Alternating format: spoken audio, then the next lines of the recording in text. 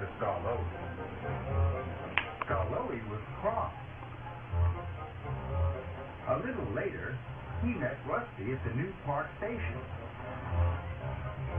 Duncan thinks he's fast, Scarloey steamed. but he's just a bossy boiler. Better safe than fast, Rusty agreed. Duncan drew into the station. He was all puffed up and pleased with himself. I finished first. He mused proudly. In that case, said Sir Topham Hatt, I've got another job for you.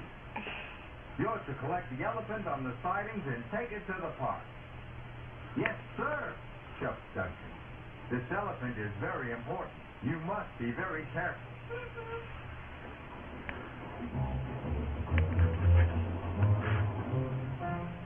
When Duncan saw the elephant, he was surprised. Why, it's only a statue, He said, This is an easy job. You must wait for the brake van, said the station master. This statue is very heavy. Nonsense, puffed Duncan to his driver. I've pushed heavier loads than this plenty of times. Let's go, Duncan, said his driver. But we must be careful. So they left, but without the brake van.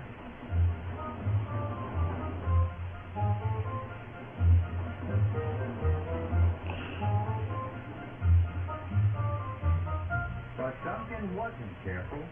He was impatient. We'll show them how fast I can be, Duncan whistled. We'll deliver to this statue, and I'll still finish first.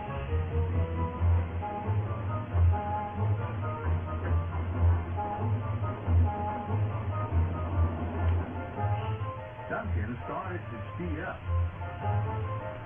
Soon, Duncan was going as fast as his wheels could carry him. His driver was starting to worry, so he tried to brake. But Duncan was out of control. He was scared. He had never gone this fast. People waved, and cars tooted as Duncan sped by. Suddenly, a tractor trundled across Duncan's line. Look out! Shouted his driver.